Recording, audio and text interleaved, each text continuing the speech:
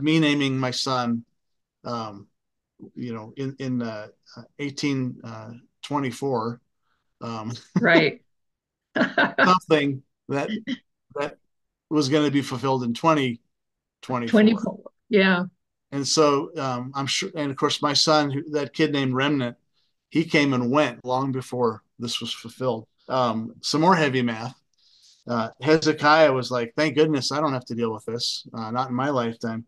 He dies in 687, so quite a bit after, because Isaiah's an old guy by now.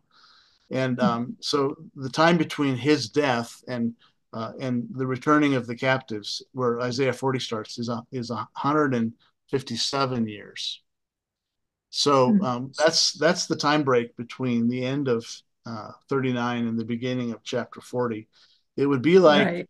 something happening in 1867, right after the Civil Mhm. War, and Right. now 2024. It It's just being fulfilled. we just don't think in those terms. We think in terms of, you know, next month is the Well, election or whatever, Bronco right. season's soon. So it's just sort of stunning, the time frames involved here. I mean, going back to your visual with the three mountains, Hmm. we know that this was in the Isaiah's time, but then there was the Babylonian exile that would come. But then in this chapter two, it talks about John the Baptist, and that Yeah, was the messianic promise that came as well. yeah, So, yeah. I mean, there, This one has some yeah, fulfillment 200 years into the future, yeah, 100, and then yeah, 107 years, and then it has the one that we're more familiar with, right. the voice crying out in the wilderness of John the Baptist, and God's wanting to woo his people back because there's some that are just feeling, well, I've been betrayed. I don't know what's going on. I don't, and they've been sort of assimilated into the culture of the day. And there's a lot of pagan idolatry going on here. mhm. And in some ways, we're not any better Yeah. today.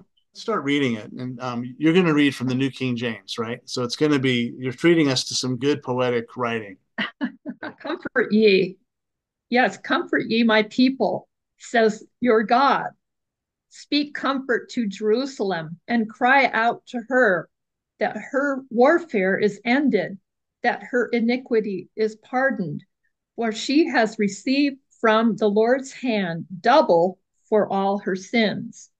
What a relief! And if even if we can't repent, if we can't, God makes the repentance possible just by extending uh, the rebuke. The wonderful thing about covenant is that, God does what we can't do for ourselves. Exactly.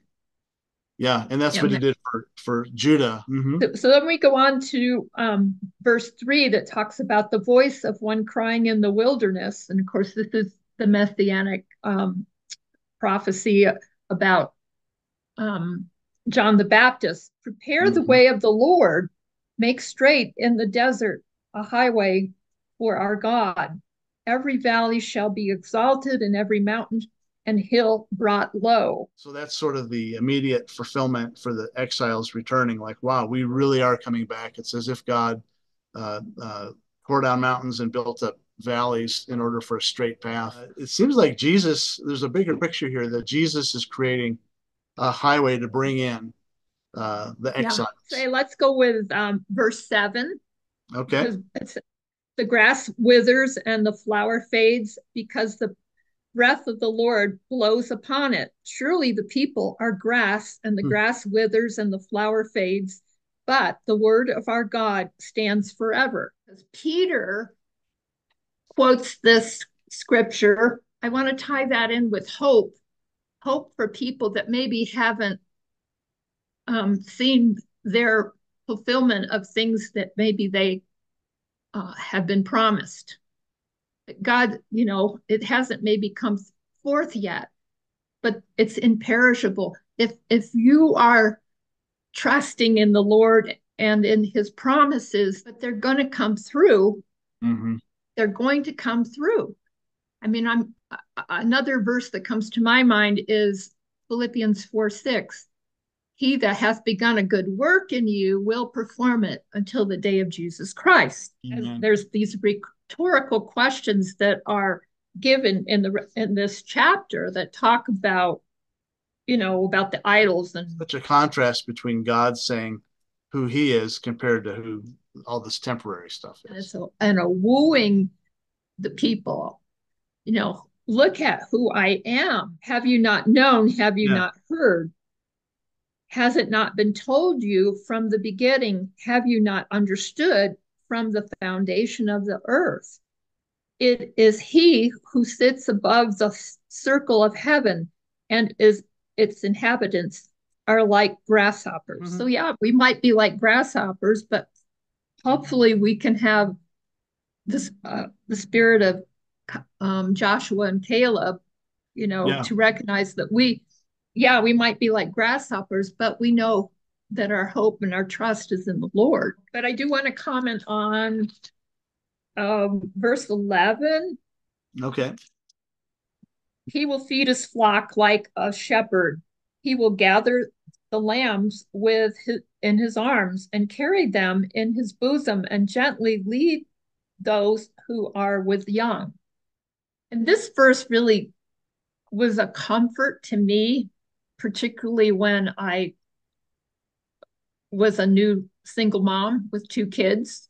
I thought, well, I'll go clean toilets if I have to, Yeah. Whatever it is, Lord, I help me. But again, it was his comfort, his gentleness, and having lived in Scotland, I was very close to the idea of lambs and shepherds, and we would go out during lambing season, which is usually around January, February.